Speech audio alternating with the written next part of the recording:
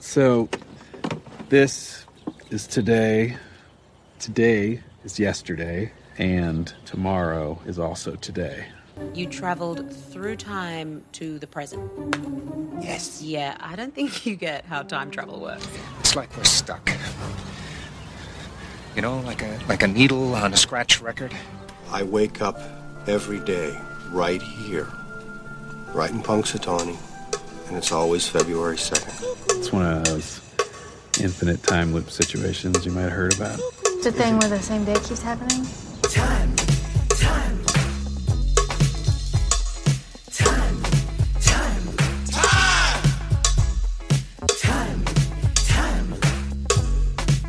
Slow down! What are you, in a damn time loop or something? Interior, TV studio, morning. As the credits end, we enter the studio of the Channel 9 Action News. From the look of it, a typical big city local news operation. A logo on the wall identifies this station as WPGH, Pittsburgh. The news has just ended and some of the personnel are still lingering in the studio. Gil Hawley, executive producer of the Action News, comes out on the floor. Hawley, has anybody seen Phil? A technician points to the news desk. We can see a pair of legs sticking out from behind it. Hawley looks back there and finds Phil Connors, the Action News weatherman, asleep on the floor. We're on page 2 of the third revision of the script. This is Groundhog Day Project minute by minute, obviously. You press play. You should know that. This is page 2, meaning we've already got the bit with the shot of groundhogs in their lair and the camera flying over the city. And we've seen Phil in front of the chroma key, but in this version of the script, we don't hear him when he's doing that part. It's under the credits in the music. Hawley. Phil. Hey, Phil, wake up. Phil groans. Never mix ouzo and schnapps.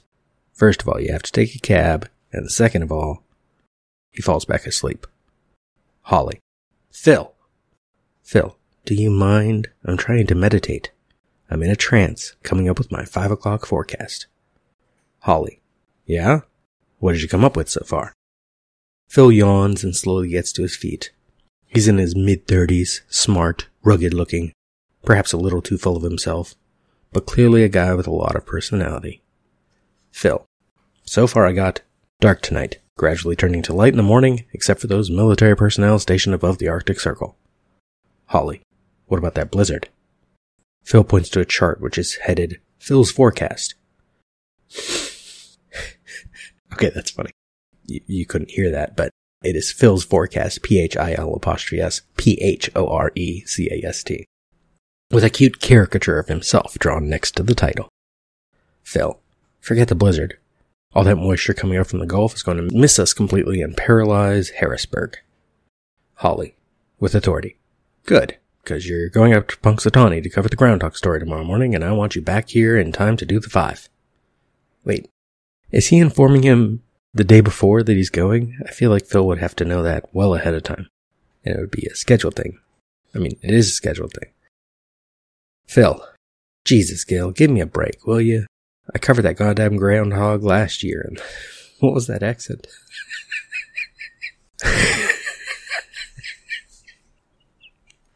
Oh man, sorry. I have a headache, and I was like, I'm just reading part of the script, it'll be fine.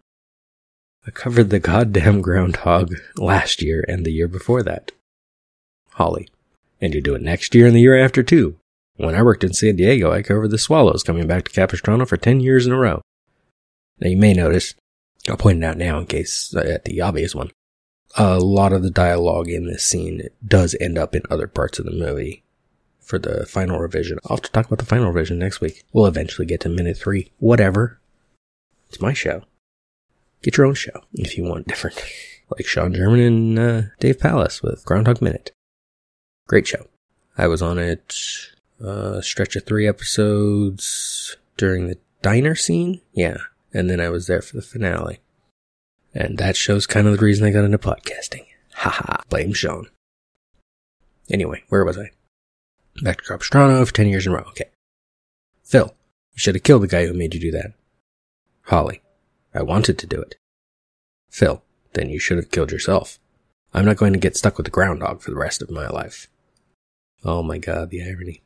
Like literally, because, he dies multiple times. Sorry, I'm mildly amused by Groundhog Day today. Oh, Holly's getting a Rita line. Holly. It's a cute story. He comes out, he looks around, he wrinkles up his little nose, he sniffs around, he sees a shadow, he doesn't see a shadow. It's nice. People like it. Oh, that's like almost word for word. I imagine Holly is a little more gruff than Rita, though. It's a cute story. He comes out, he looks around, he wrinkles up his little nose, he sniffs around, he sees his shadow, he doesn't see his shadow. It's nice. People like it. Phil. Many people are morons. Holly. Just do it. Phil. I will do it because it amuses me. Right? See, Phil gets it. He doesn't need to be changed. Obviously, that's not true. Holly. Good boy, Phil. Holly looks across the studio and sees Rita Hansen enter, a very attractive segment producer in her late 20s. He calls her over. Holly. Rita, could you come here for a second? I've got a little job for you. Rita is relatively new to the station, but very competent, personable, humorous, self-assured, and very pretty. In short, a genuine princess. Though Phil is too self-absorbed at this point to realize it. Phil. Teasing. You can't send Rita out on a story like this. She's just a cub, a pup, still wet behind the ears. Look at her. Her ears are sopping wet. This needs a Woodward or a Bernstein. It's a big story. People need to know. Rita. Intrigued. What's the story? Phil. To Holly. Please, no. Holly. The Punxsutawney Groundhog Festival. Oh, I forgot about this version of Rita. She is so full of herself. Okay. Rita. Sorry, Gil, I'm working on the nurses' strike. Phil. What did I tell you? Holly. You can do the nurses when you get back. I think this is the first time reading this that I got this joke. Oh my god. Because Holly says, you can do the nurses when you get back. Phil. I'll help you. He does not mean help him with that story. Oh my god. Oh. Holly. Just take the squeaky wheel here up to Punxsutawney and get him back in one piece, okay? Rita. Yeah, okay. Holly exits, leaving Phil and Rita alone in the studio. She knows Phil mainly by his reputation, and it isn't good. Still, she finds him appealing in an odd way. Who did this? This draft is credited to Ramis and Rubin, and by the third revision they do have input from Bill Murray. Right? Yeah. Why are they putting so much in the frickin'... I was gonna say slug line, but this isn't slug line. Forgetting labels on screenplays. The description shit. Whatever it's called. You think, since I'm currently working on a screenplay, I'd have an idea. Anyway. Phil. Pleasantly. This could be extremely interesting. Rita. I've never done a weather story before. What's Punxsutawney like? Phil. Gee. It's an enchanted place. A magical world. It's the Constantinople of the entire western Appalachian Susquehanna drainage. Rita. Do you always joke? Phil. No, about 70 to 80% of the time. Inside, I'm a very shy and sensitive person, so I kid. Rita. A lot of people around here think you're not very sincere. Phil. Well, I hope I've convinced you. Rita. I'll line up a crew and transportation. We can all go up in the van together. Phil. I think I'll take my own car. I'm not that fond of my... Not that fond? Sorry, I'm losing it again. Where was I? Oh, I think I'll take my own car. I'm not that fond of my fellow man. Rita. Exciting. And I can't read. Shit. Rita. Exiting. Nice attitude. Phil. Nice face. Calls after her. Why don't you ride up with me? Rita.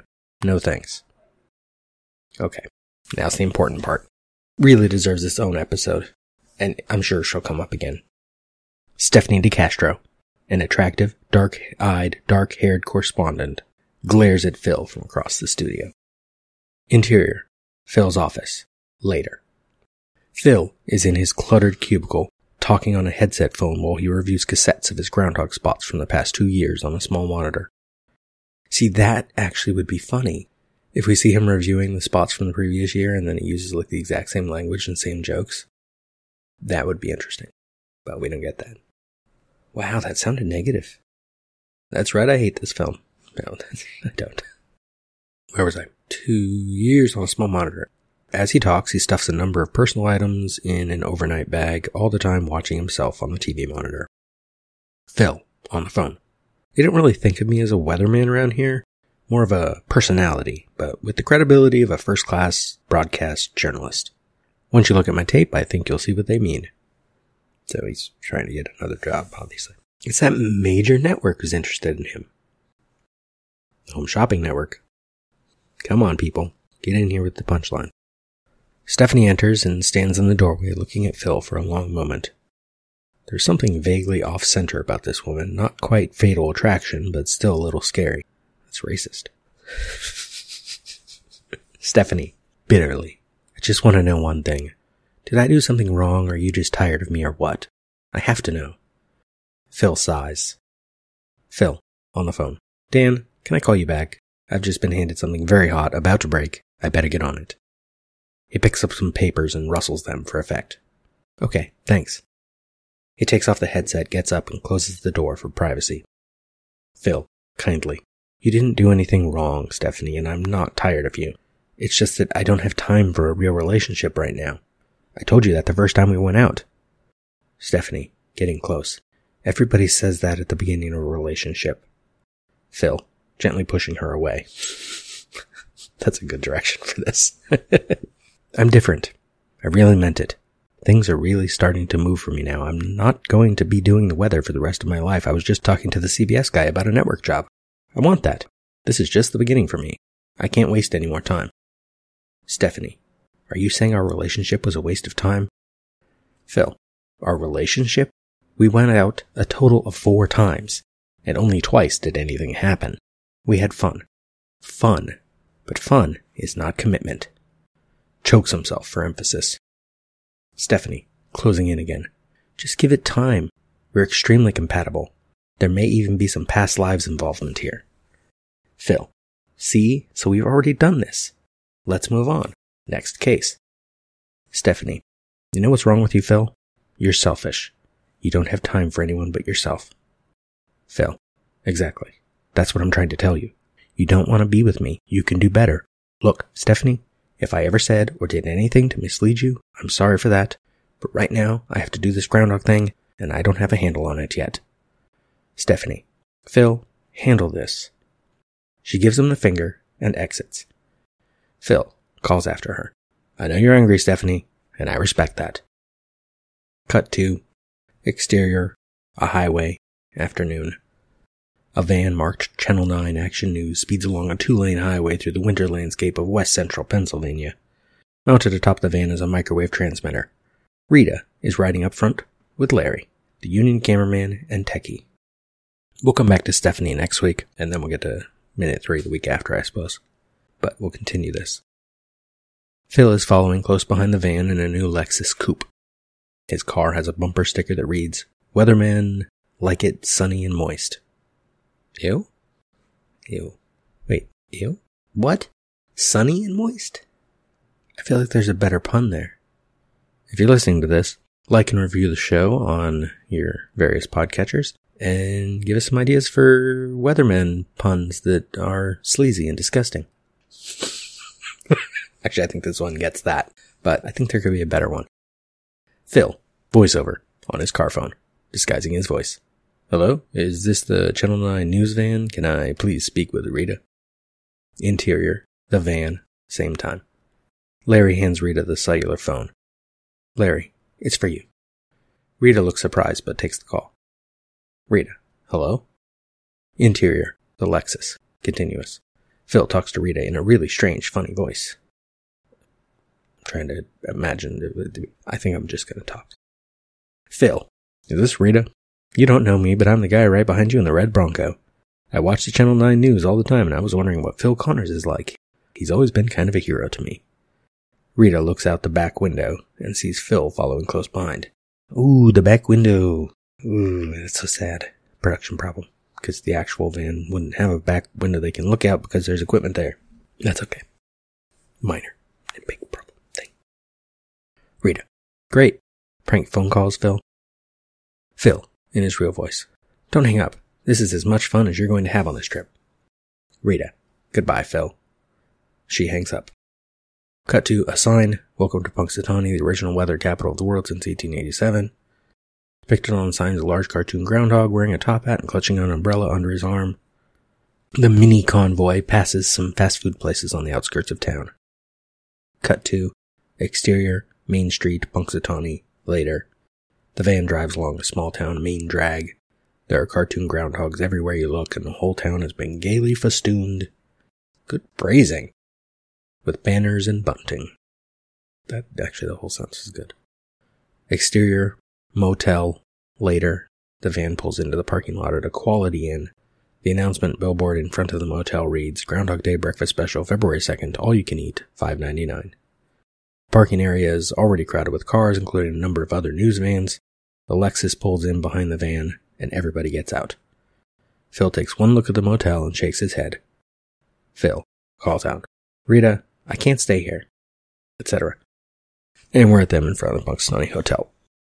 Punxsutawney Hotel? That's not what it's called. Right? Wow. Okay, I hope I leave that audio in right there, because I got lost for a second. What's it called? It's the Woodstock Opera House, pretending to be the something hotel. The bar inside is actually at we'll talk about it when we get to those scenes, but the bar inside is at the courthouse, actually in an old jail.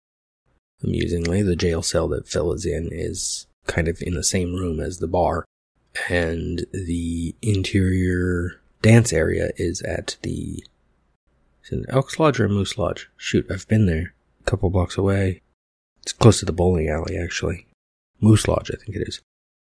Talk more about that. Pennsylvania Hotel. Oh, thank you. That was going to bother me all day. Anyway, next week a little bit more on Stephanie DeCastro. Weirdly, I believe in this revision, this is all we get of her. It was that scene. We don't come back to her. Let me double check. The insert scene is only exists in Rubin's book, How to Write Groundhog Day. They never filmed it, never intended to. Talk more about that next time.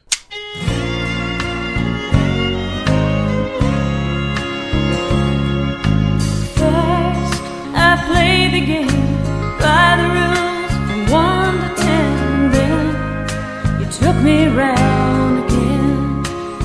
I think I have traveled through time. What is wrong in the end which never comes? Or which comes again and again, lapping, like waves. Since the Big Bang set everything in motion, everything that happens in this universe has to be the way it is. Man, are you hungry? I haven't eaten since later this afternoon. Particles unfolding the way they're destined to. How do you sleep at night? You've never seen Groundhog Day? Yeah, you know Groundhog Day is not a documentary.